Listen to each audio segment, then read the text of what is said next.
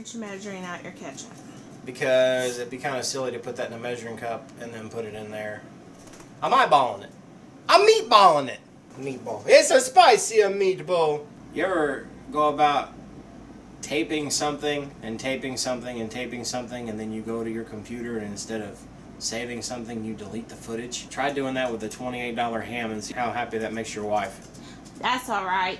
I'm going to get out all my pent-up frustration with the belly waxing video that we get to do at the end of today. Yay me. Then you'll get to see what a real meatball looks like.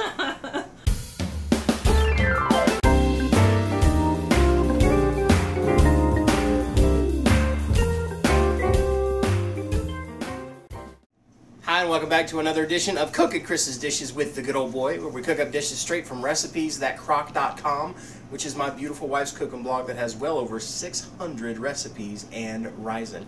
And today, we're going to do a little holiday festivities. It's getting close to New Year's, and people want to be eating some finger foods. You know what I'm talking about?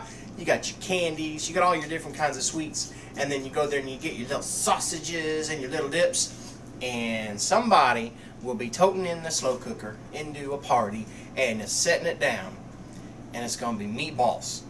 And if you make this recipe and you walk into that party toting your little slow cooker with these meatballs, you're going to make best friends real quick with everybody at that party. They're going to love you. They're definitely going to love this recipe. It's super simple to make. It's going to take me that much time to make it, just a couple hours to cook it up, and you're going to make a lot of people happy at a holiday party, or a work gathering, or a night by yourself watching movies.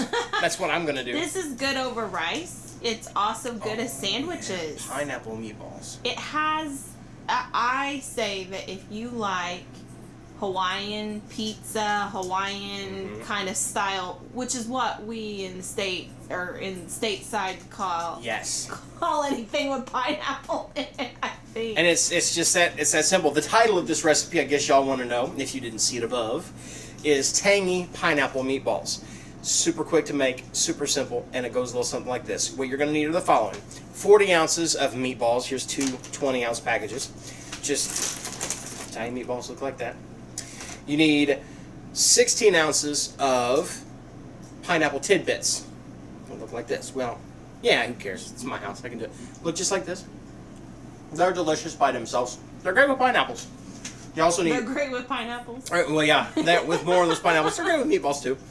You need 1 cup of brown sugar, a half a cup of maple syrup, half a cup of maple...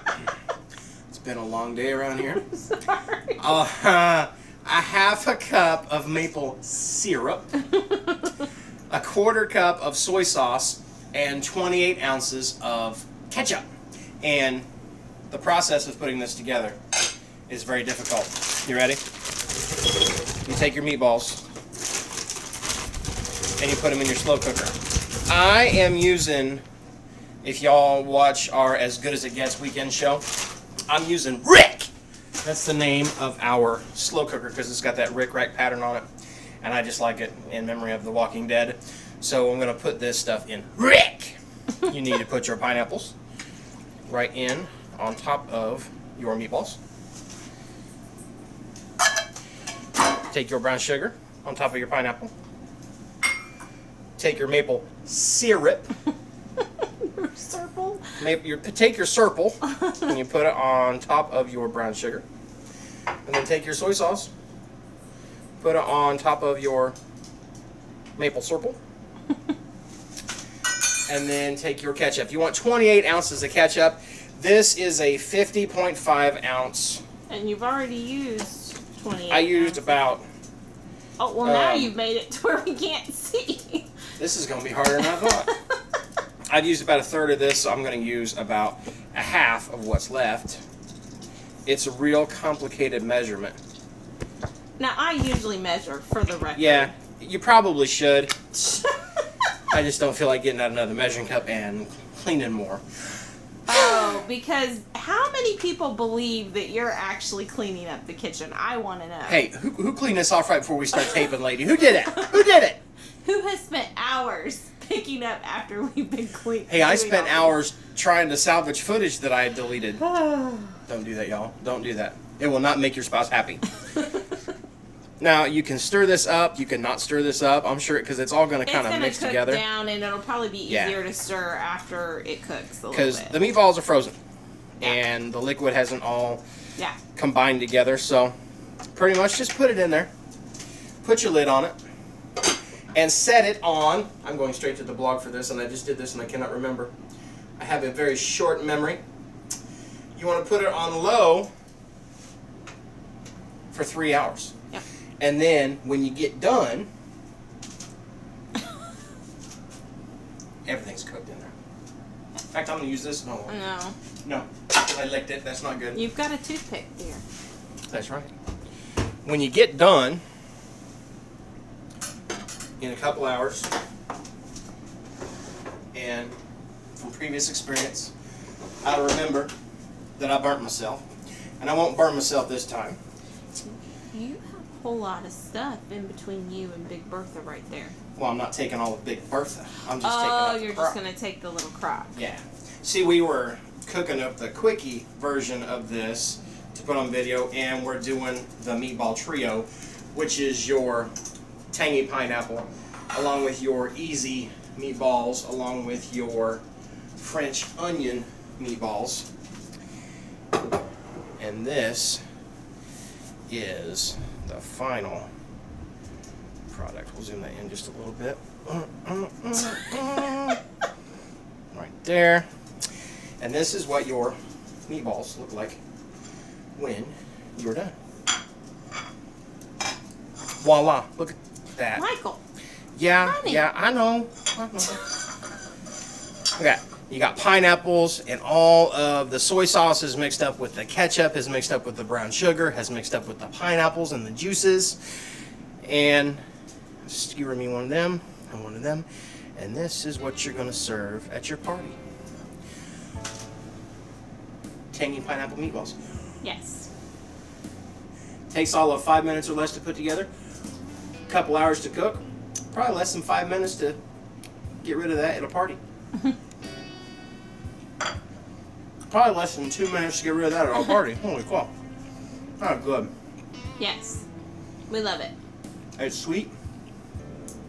It's tangy. Of course, it's meaty. It's got those meatballs. And we used an Italian sausage meatball.